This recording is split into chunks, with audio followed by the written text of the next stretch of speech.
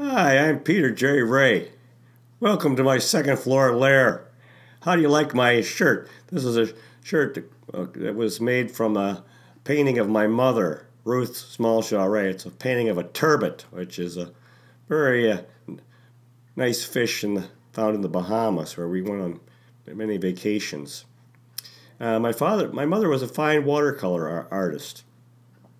My older sister Pamela died when she was 16, and it was very hard on my parents, extremely hard. Just imagine losing a daughter. And so anyway, they but they became better people. My parents, they started looking for people they could help because they understood. They had understanding of suffering because of how much they suffered. And then my mom had a good friend, Shar McQuilkin Robertson, who every April my sister died in April 11th. Every April my mother would feel pretty bad, and so her friend Shar organized art shows for my mother at the Barton Center at Lakewood. I was very happy for my mother. My dad and I would haul the paintings there from our home, and my mom did very well. She sold a lot of paintings, and they're all over here in the Cleveland area. Did real well. Fine painter. Good people, my mother and father. Today's topic is Resalest Remarkable Books number 20. The first book today is Timepiece by Richard Paul Evans, published in 1996.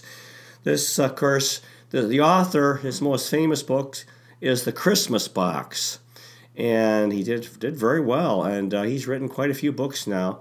He's a Mormon. He's a very good fellow. He writes these short books that promote prayer, the power of prayer, and very often deal with the death of children. What happens when, what that's like and how hard it is, and how prayer really helps people, to the parents who've lost a child. And this book in particular is set in 1913. And it has a married couple whose little girl died, and so it's very touching. In fact, they put up all over the U.S. these statues of angels, because he's helped many people who've lost young children, whose young boy or girl have died, and the books are you can read his books, each one probably in a day if you put your mind to it. They're not too long. It's very, very nice, very, very uplifting, very positive, very helpful. He's had a very positive effect on the world. In fact, he's used a lot of his money, done very well, to build a shelter for children who were in trouble. The next book is A Patchwork Planet by Ann Tyler, published in 1998. Ann Tyler's an amazing author, writing about contemporary life in the United States and family life in particular. In this book, the main character is Barnaby Gatlin, who is a black sheep, and that appealed to me because was a black sheep in my family. Really gave my parents a hard time and gave them a lot of grief, especially they'd already lost a daughter. Then they had a lot of trouble with me. So anyway, Ann Tyler's a wonderful writer. I highly recommend her books. The next book is On Being Brown by Scott Hewler, published in 1999. See, the Cleveland Browns moved to Baltimore after the 1995 season, became the Baltimore Ravens, and then we got a new Browns team in 1999. We didn't have a team in 1996, 97, 98, so there was a lot of nostalgia. There were a lot of Browns books written during that time. This is a very, very fine book. He talks about, has wonderful vignettes about guys who played for the Browns, like Lou Groza, they called the Toe, who was a field goal kicker. I believe he had a field goal that won a championship. Jim Brown, great running back. Paul Brown, for whom really the Browns are named. Mike Phipps, who was the quarterback, 1972, when my first season following the Browns. We actually had believe it or not, we had a wide receiver that year named Fair Hooker. And the Browns in 72 gave the Dolphins, who won the Super Bowl and were undefeated, they gave them a good game in the playoffs. Paul Warfield, who was the great wide receiver. Greg Pruitt, who was the great running back in the 1970s. Little guy, did real well. And it's nice hearing him on the radio. He says, this is Greg Pruitt, your favorite former Browns running back, for 92.3 The Fan, this radio station. Brian Sipe, who was for 1980 hero, actually MVP that year. Bernie Kosar, who can do no wrong in Cleveland for what he did for the Browns in the late 80s and into the 90s. Ozzie Newsome was a great tight end. I believe he's been a tremendous general manager for the Baltimore Ravens. Otto Graham, who was this quarterback, won 7 of the 8 titles. Ernest Biner, of course, who had the fumble. So touching when they made this movie, Believeland, when he apologized. You feel so sad. This poor guy, and he had fumbled in the 1987 AFC Championship game near the end, but he had a tremendous game. Jerry Shirk and so forth. Actually, there's, I think, an afterword or a foreword written by Martin Mull, who's an actor and comedian who was from Cleveland, and he wrote about an experience at a Browns game at the old Cleveland Municipal Stadium when there was a goal line stand by the Browns, and I think he was in the bleachers, which they called the dog pound, and the Browns held. The other team needed a touchdown late in the game, and they didn't score. And so he talked about what an experience that was. The next book is Our Tribe by Terry Pluto, published in 1999. This is a wonderful book. It's about the Cleveland Indians and about fathers and sons. His father was a Cleveland Indians fan, and he and his father, and this reminded me of my father and me. We went to so many games back at the old Cleveland Municipal Stadium back in the 1970s. We'd enter at Gate A, and usually I think it was over by Boudreaux Boulevard, and we go and get our tickets, usually upper reserve between home and first. They were like $3.50.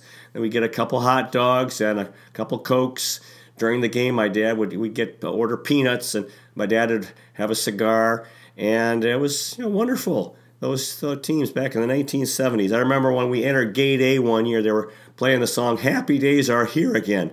Happy days are here again. The skies above are clear again. Wonderful song. Was actually Franklin D. Roosevelt's campaign song in the 1932 U.S. presidential election. So this is a very touching book because, a big part of being a sports fan is fathers and sons. And now my son, Tim, we watch games, the different Cleveland teams, the Indians, Browns, and Cavs. So this is a very, very touching book. The next book is The Best of Cleveland Brown Memories by Russell Schneider, published in 1999. Sorry about the telephone.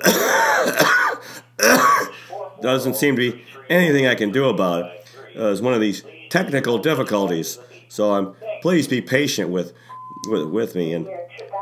And oh God, gotta listen to this. Good grief. Okay, so all right. Anyway, this book, Russell Schneider was a tremendous writer for the Cleveland Plain Dealer. He wrote about in the sports section, Indians, Browns, and so forth. Then he wrote this book and talking about the championship teams of the Browns, 1946, 1947, 48, 49, 50, 54, 55, and 64. Of course, they also had the Cleveland Rams who won in 45. From Otto Graham to Brian Sipe to Bernie Kosar to Tim Couch. So, yeah, Russell Schneider is a very beloved for me because part of my childhood reading his articles in the Cleveland Plain Dealer sports section. The next book is Legends by the Lake, The Cleveland Browns at Municipal Stadium by John Keim, published in 1995. Yeah, another great book about the Browns. You see, they really were coming out with these books. At this time, I had the Cleveland City of Champions T-shirts that I was promoting, and people were getting geared up for the return of the Cleveland Browns in 1999. Of course, here it is, 18 years later, and this year we haven't won a game, but hope springs eternal for the sports fan. And every time I pass by First Energy Stadium and see those orange seats, I feel happy. And it's really, they're called the Cleveland Browns, but actually orange is the operative word. The orange helmets, which is really, for me, the sense of attraction and loyalty to and the players. The next book is A Man in Full by Tom Wolfe, published in 1998. This is a tremendous novel set in Atlanta, Georgia, United States in the 1990s. Has these amazing characters. Charlie Croker, who had been a great football player, became a businessman. Buck McNutter, Farik the Cannon Fannin, and the thing that I remember very clearly from the book is there was a character. He was a young fella, and maybe 25, married, had a young child, and he was working in a warehouse. His hands became very, very big, and fingers became very thick from all this work he did moving boxes. Then he got laid off, and he tried to get a job. He knew how to type. He tried to get a job that involved typing, but he couldn't make it because his fingers had gotten so big, so he kept making all these mistakes. And then he ended up, his car got towed. He parked in, when he went for this interview, his car got towed. He tried to get the car out.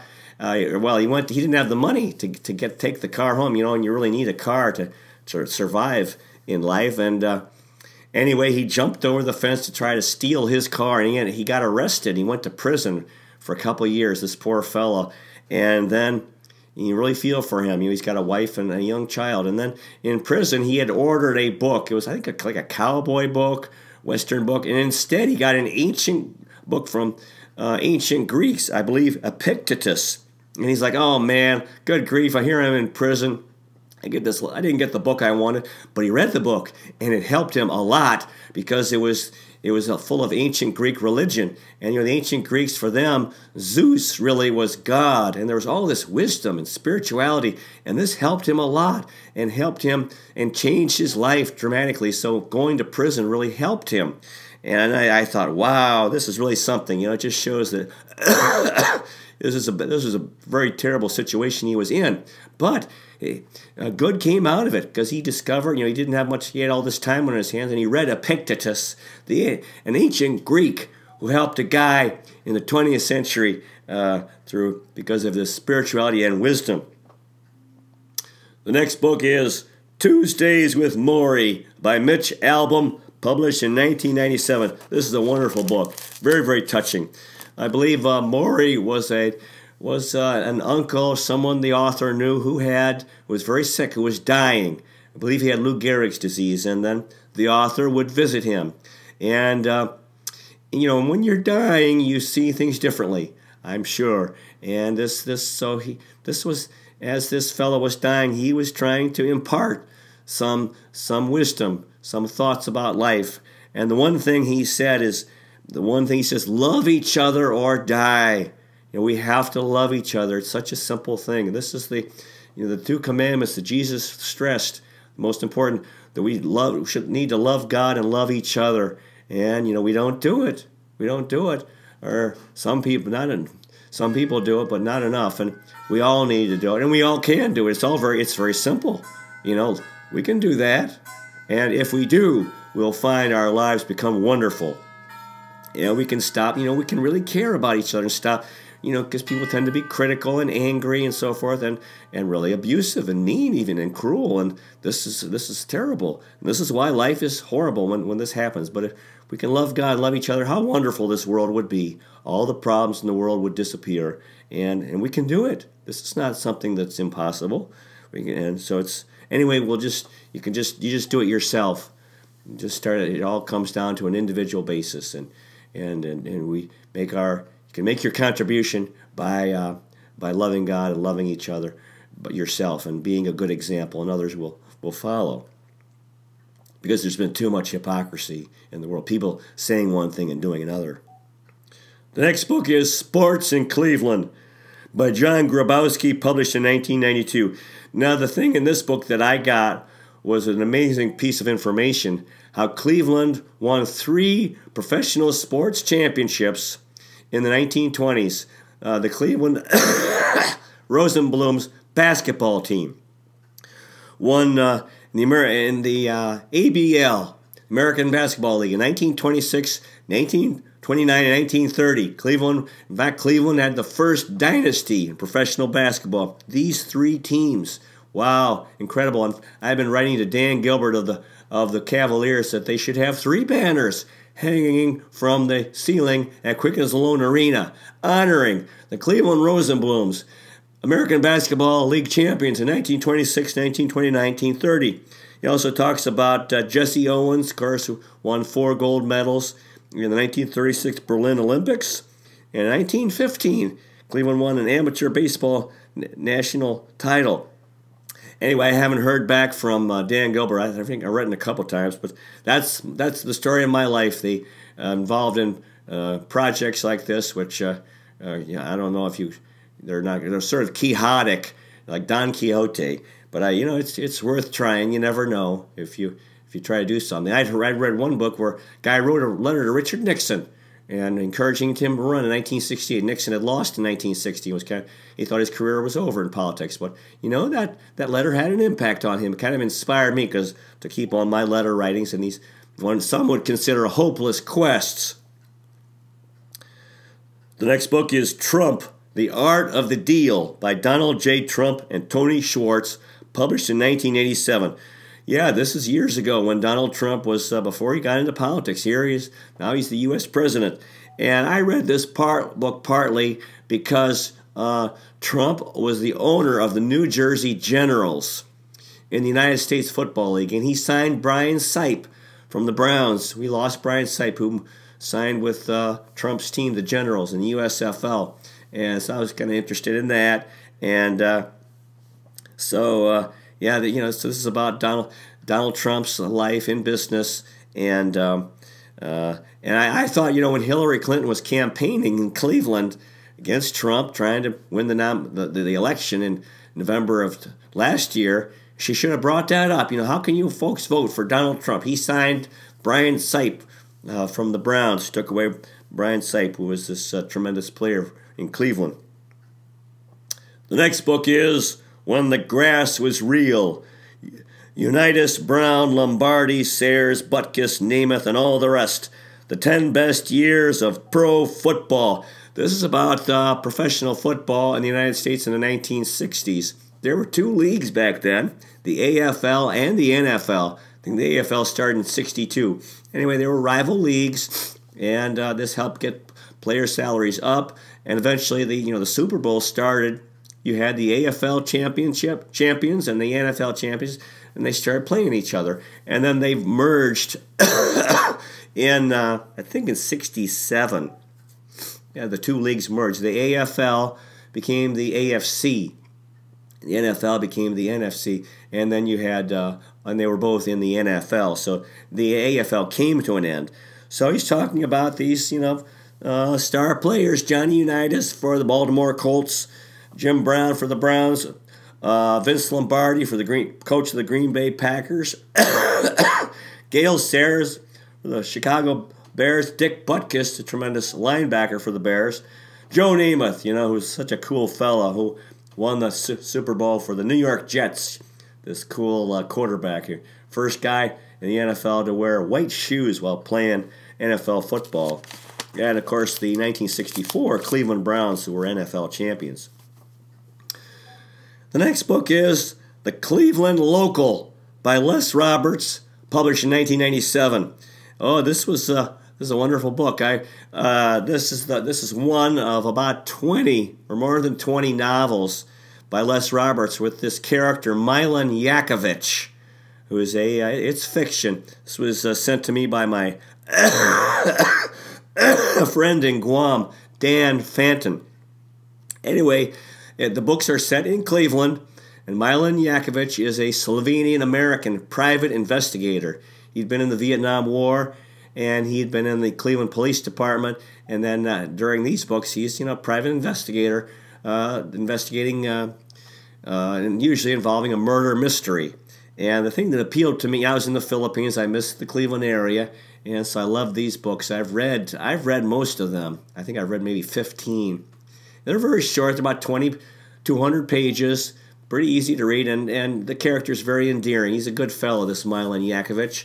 And what I liked is when he would be investigating during the course of his work, often he'd go into a bar and you have a beer, and maybe there'd be a game on, a Indians, Browns, or Cavs game, and he'd ask, about the score, and he'd watch for a while, and they'd tell him, like, Albert Bell just hit a home run, or Bernie Kosar just threw a touchdown pass, or Mark Price just hit a shot for the Cavs. So I love these books. They're wonderful. Hopefully, I have communicated with the author on Facebook. Hopefully they'll make movies on it. I think these would be wonderful movies.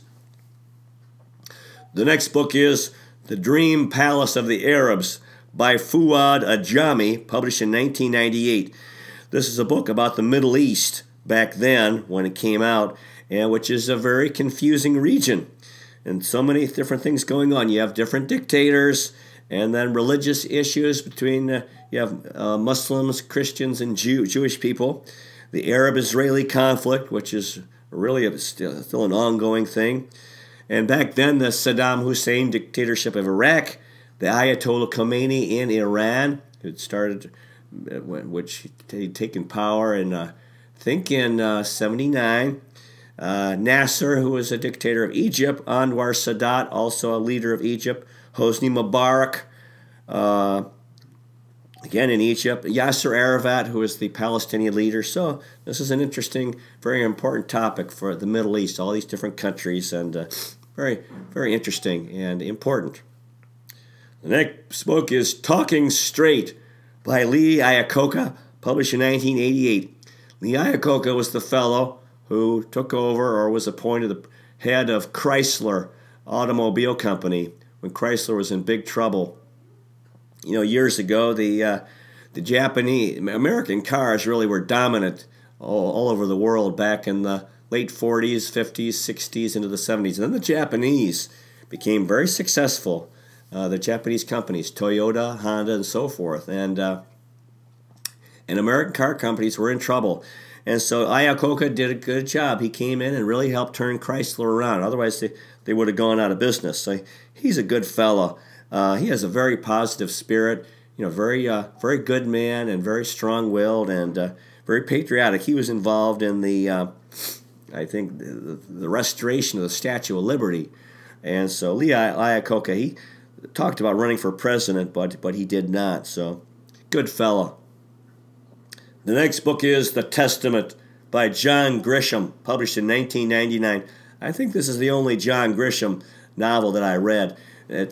He writes these legal novels. The characters are lawyers, and yeah, so there's a lot of adventure in this book. In Brazil's wetlands, I found there was spirituality, and Grisham has written many books, and they're all these legal novels, deals with lawyers, fictional stories, very entertaining. And my friend Bob Kinsey was big on Grisham, and you'll see him and if you look in the bookstore and the books, you'll see them around. John Grisham. I kind of wish I had read more and promoted them with my father, because he was a lawyer. I wonder if he would have liked them. I don't think he ever read a John Grisham novel.